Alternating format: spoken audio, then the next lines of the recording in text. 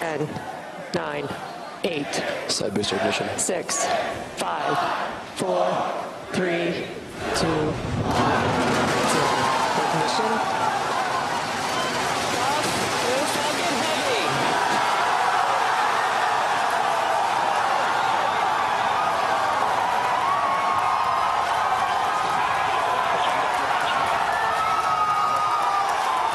Stage 1 propulsion is not enough.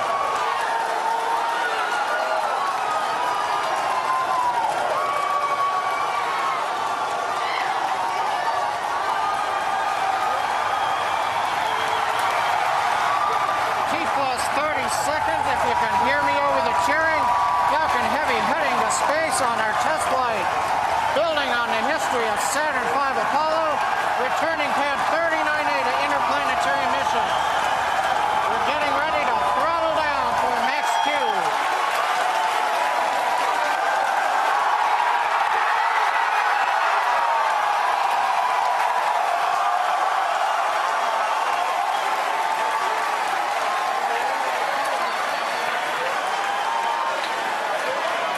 Supersonic.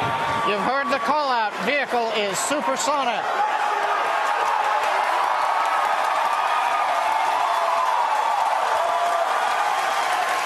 Side boosters are now throttling back up to full Vehicle power. has reached maximum dynamic pressure. We're past max Q, the period of maximum loads on the vehicle.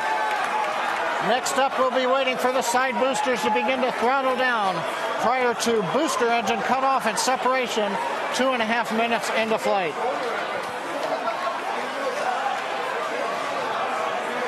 GNC trajectory looks good on the Falcon Heavy.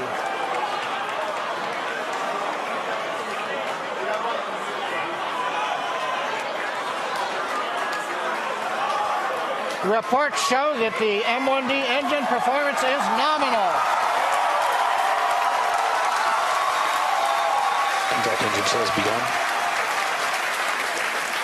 Side boosters have begun to throttle down in preparation for the upcoming shutdown in 20 seconds.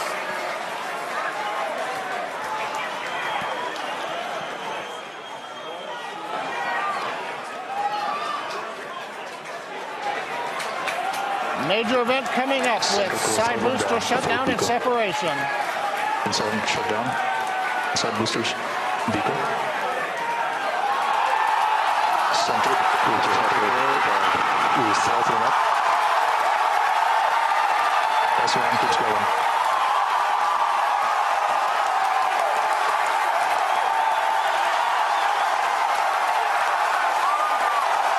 Still booster base bar excited.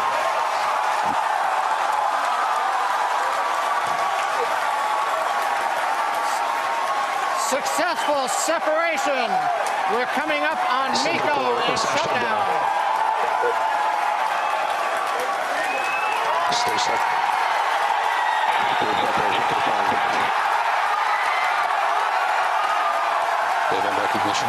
Big burn looks good on side boosters. Background startup.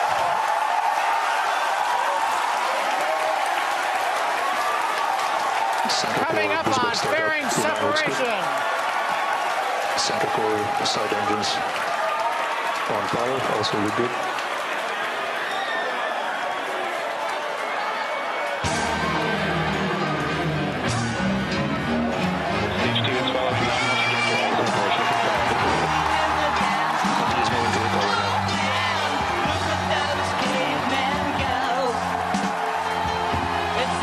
Well, they put on a heck of a show, haven't they? And it looks like everything that was supposed to happen did happen. I say looks like.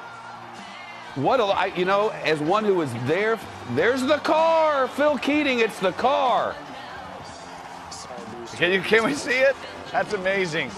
Equipped on that car, little thruster rockets to keep the car Space-time continuum. Earth's orbit.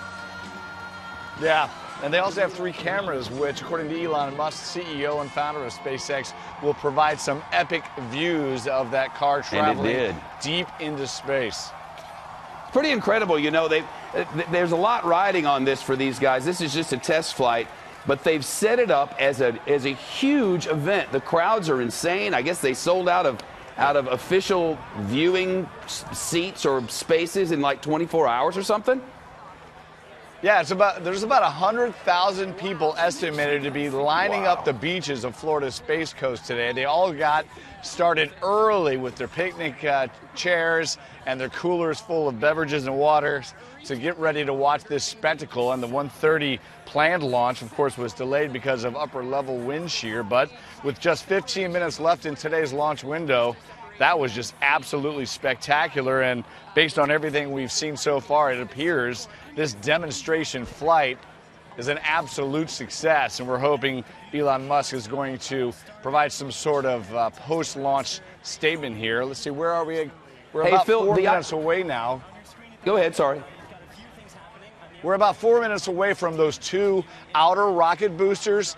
They're falling down now, and at some point we'll be able to see the glow of their engines as they then blast a reverse thrust and go landing over the Air Force Station at the landing zones. And then, as I mentioned earlier, the center core will continue out towards the Atlantic to try to land on the drone ship. Never before in the history of space travel have 3 rockets blasted off from a launch pad, delivering the payload what appears to be flawlessly, and then landing all 3 rockets back on land to then be recycled and reused for future launches. Still to come for SpaceX is their BFR, big rocket, that will have a huge spacecraft to take space tourists.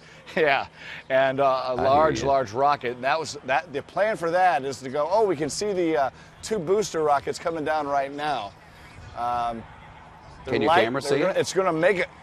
It's going to be 2 sonic booms to really thrill the crowds that have gathered. And you can hear the crowd and electricity in Hawthorne at SpaceX headquarters.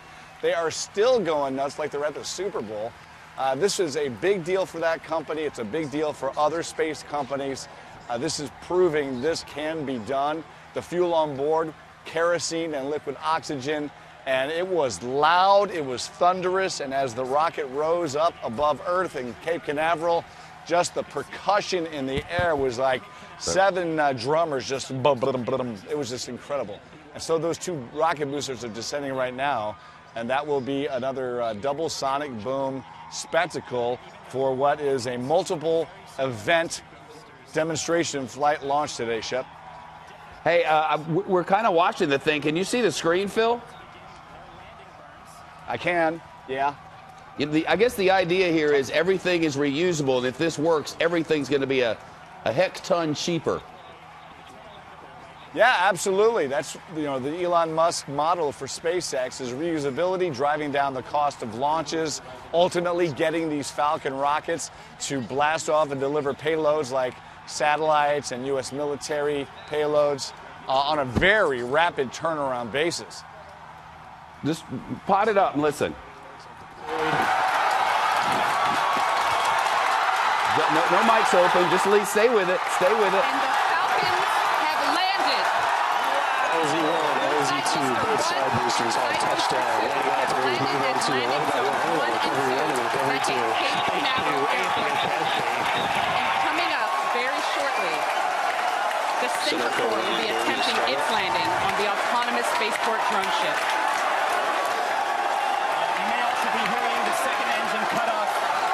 The core landing is next. So you saw those 2 rockets. Phil, the core now. Let's listen to the SpaceX people. Make it lose signal. We're crossing our fingers. That's not the case right now. Stage 2, nominal parking orbit insertion.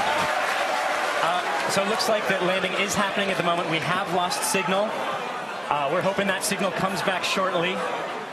Well, look at this. SpaceX has some anchor people. Phil, I think they're trying to take our job. Is it a signal loss, Phil, or is there a problem? There's a signal issue. The drone ship is so far out east of Florida over the horizon, the curvature of the Earth sometimes makes that signal hard to reach Earth, and that's what they're trying to work on right now. But the first 2, wow, those sonic booms, just explosively loud here where we're standing. I remember being there for shuttle launch after shuttle launch, working in that local market there, and that feeling is nothing you'll ever forget. Compared to that, Phil, what was this? Very similar to the shuttle launches we covered, the last ones being in 2011, Atlantis being the final shuttle flight. And the crowds today, not only here at the Kennedy Space Center campus and over at the Visitor Center viewing spots, but all up and down the beaches. You couldn't get a hotel if you hadn't had a reservation prior to yesterday, and just the lines of cars getting in here today, just massive interest, the biggest crowd since 2011 without a doubt. And there was really a sense, Blue Origin has now set up a rocket manufacturing facility over on Space Commerce Way. A lot of the jobs are coming back here after they initially lost a lot and saw an economy slipping right after the shuttles were retired. There is really a sense of a resurgence of the Space Coast over the past year or two. Phil, they lost that signal for a minute, but now the signal's back, and well, now the anchors are back.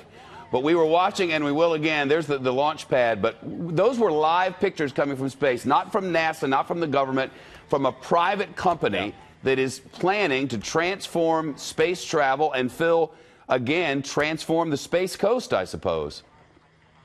Absolutely. More companies are coming, more jobs are happening here. They're all high-paying, high-tech, engineering-type jobs. And so the local economy has certainly seen that boost over the past 2 years. And this really opens the door if this launch proves to be as successful as it appears it has gone. It opens the door for bigger payloads, satellites that are launched up by satellite companies to geosynchronous orbit at 22,300 miles above us. Those are a certain size based on how strong and powerful the rocket can be to deliver them into space. So if you've got one of these Falcon Heavies that can take up the equivalent of a 737 airplane, well, you can possibly build even larger satellites to accomplish even more global watch. Look at that car picture. That's incredible. Phil, let's watch it again and just listen to the sights and sound on location.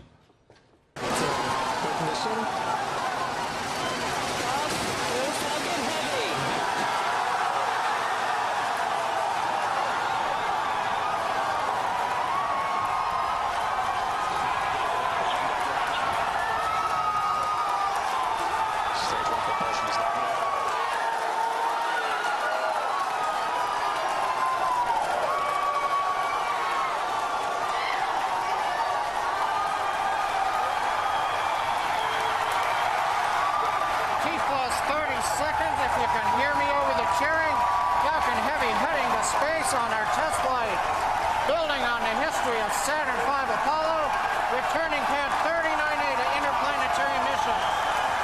We're getting ready to throttle down for Max Q.